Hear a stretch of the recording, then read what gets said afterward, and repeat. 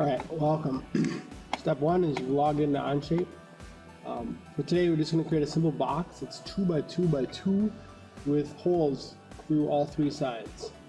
Alright, to do this I'm going to click on Create, Document. We'll just label it Box for now.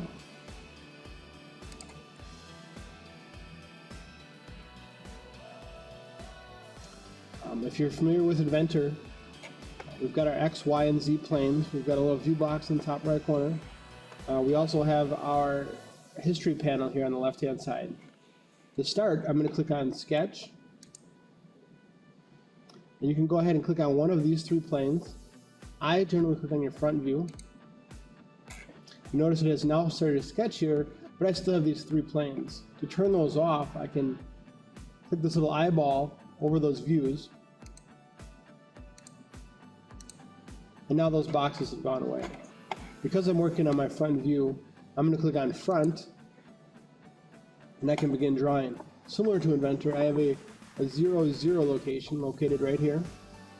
For today, we're just going to use a simple line command. I'm going to start by clicking on that center dot. As I move up, I'm going to get a line. Right? I'm not holding the mouse button down right now. As I move to the left and right, it should snap every 90 degrees, again, similar to Inventor. So I'm going to move up. As soon as I click, this dialog box pops up and I can type in the number that I need it to be. In this case, it's 2. And I hit Enter. And I move to the right, and hit 2, and hit Enter. 2, and hit Enter.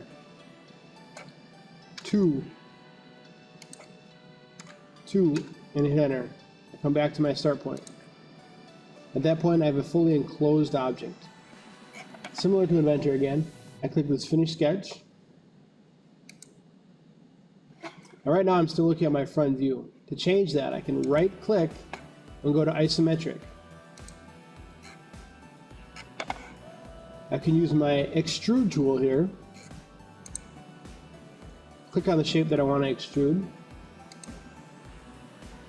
You'll see it says depth 1 inch. In this case, we want to switch that to say 2 and hit Enter. Hit that Finish Sketch, that green check, and there's my object. I've got a wheel on the center of the mouse. That wheel will zoom us in, zoom us out. My right click, if I click and hold on it, will allow me to rotate my object. Again, if I right click in the blank area, I can isometric, and it resets everything. Now what we're going to do is we're going to add a hole through the top to the bottom, left to right, and right to left. I'm going to start a new sketch on my top view. Right now I'm looking at it from my isometric view, so I'm going to go ahead and click on top in my view box here. Roll out a little bit. I'm going to use my circle command semi near the center. Right, you'll notice I have that number again following me, showing me the size of the circle itself. As soon as I click, that box shows up and I can type in 1 and hit Enter. Now I've got a 1 inch circle. In order to center it though, I need to go up towards the top where it says dimension. I'm going to go from my top to the center. Anywhere to the left or the right, doesn't matter. Again, as soon as I click, it allows me to change that number. In this case, it's going to be 1 and hit Enter. And I'm going to go from my left to my center and do the same thing. As soon as I click on 1 and hit Enter. And now I've got a 1 inch circle located directly in the center of my box. Hit that Finish Sketch. Right click, Isometric View. Right, so I've got a 1 inch circle located right on top. I click Extrude. Click on the circle that I want to extrude. Notice it says Add, Remove, or Intersect. I'm going to click on Remove and switch on a depth of 2 inches.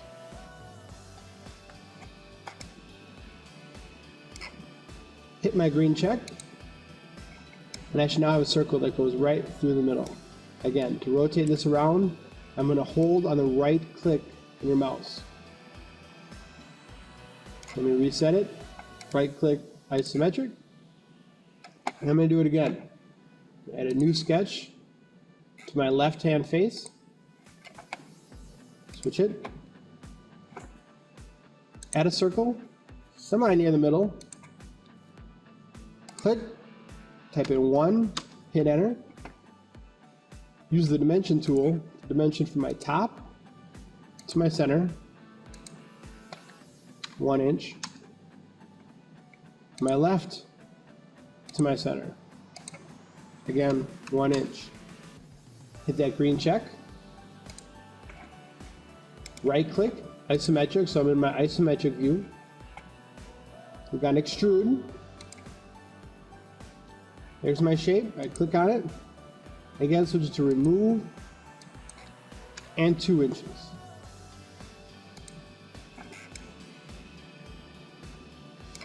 One more time. Again, right click isometric.